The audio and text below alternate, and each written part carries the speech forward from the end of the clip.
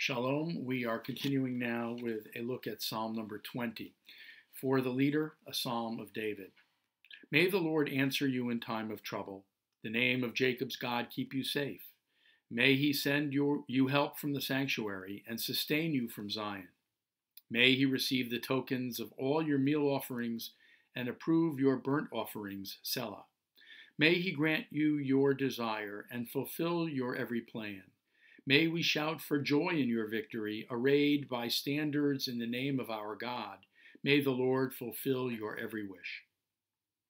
Now I know that the Lord will give victory to his anointed, will answer him from his heavenly sanctuary with the mighty victories of his right arm. They call on chariots, they call on horses, but we call on the name of the Lord our God. They collapse and lie fallen, but we rally and gather strength. O Lord, grant victory. May the King answer us when we call. One of the things that is notable about this psalm, Psalm 20, is the fact that it is recited in the morning shacharit, or the morning service, virtually every day, with the exception of Shabbat and holidays, or eve of holidays.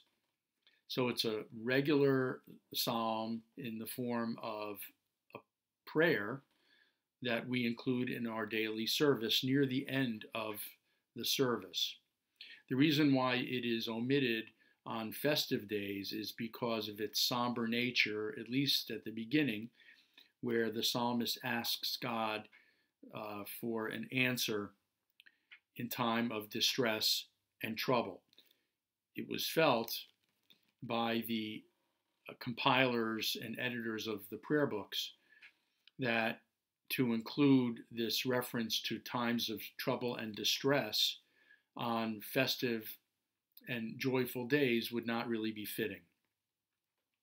One of the things that interests me about this psalm is the way the psalmist starts off by addressing a congregation. I can imagine a kind of a priestly or rabbinic benediction going on here, where the people are sitting in the congregation and the officiant or the rabbi, the Kohen priest, the Levi, standing up there on the pulpit or near the altar in some kind of elevated place with some kind of elevated stature, looking down upon the congregation and addressing the congregation with the hope and prayer that all of their needs be answered, especially during times of trouble. So there's this sense of address and relation and communication with a group of worshipers at the beginning, and then the psalmist switches focus to an affirmation within himself, affirming the idea that God will give victory to his anointed, affirming the notion that the enemies will stumble and fall, while the Lord's anointed will rally and gather strength. And then the psalm concludes with a reference to and a focus on and an address to God in God's self. O Lord, grant victory. May the King answer us when we call.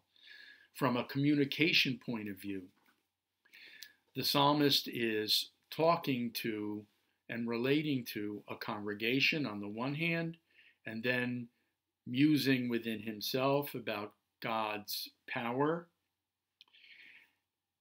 and the fact that God is on the side of God's anointed, and then ending with a direct communication to God, asking God for salvation and for an answer to the psalmist's prayer and the supplications of the people.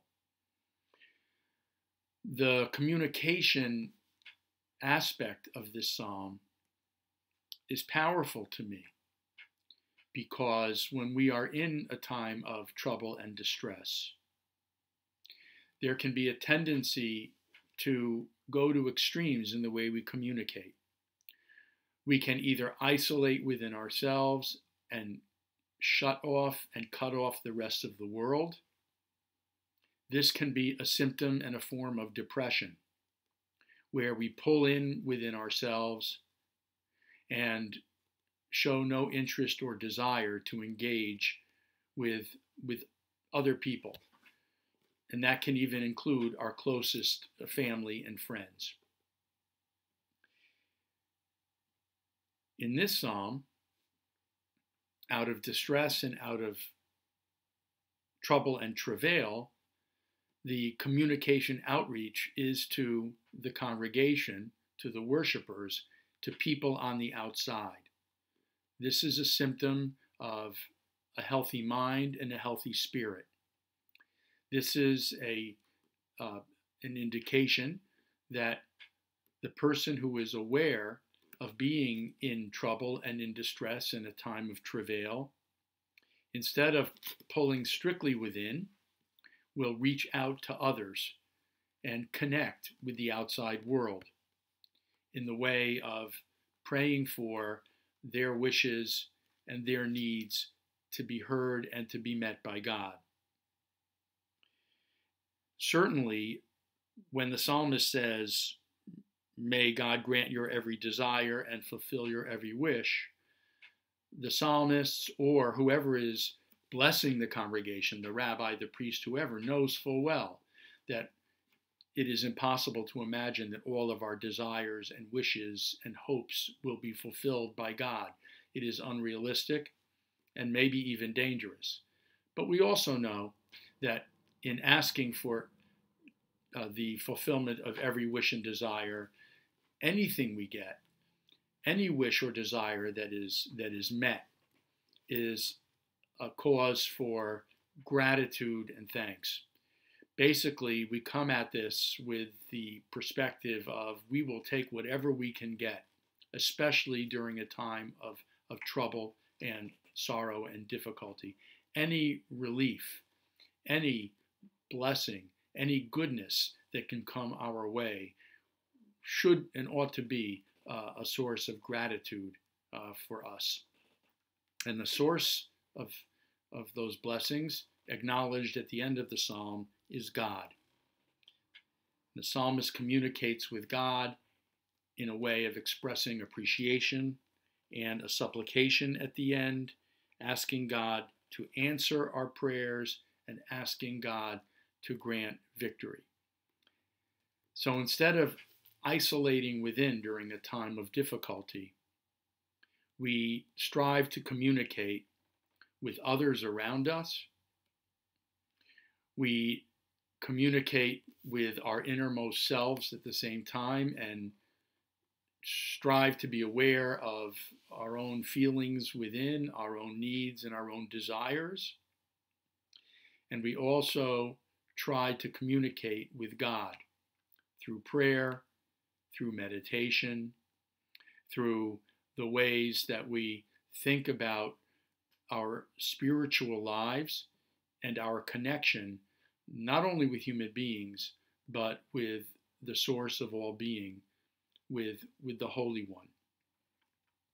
Communication during times of trouble is key. It is so important. Rather than pulling strictly within ourselves and shutting ourselves off from the outside world and even from those closest to us, especially during times of trouble, like in today's world, it is crucial that we reach out and connect with those around us and ultimately try to connect with God as the source of all good, the source of love, the source of all being, our Creator and our Redeemer. Thank you.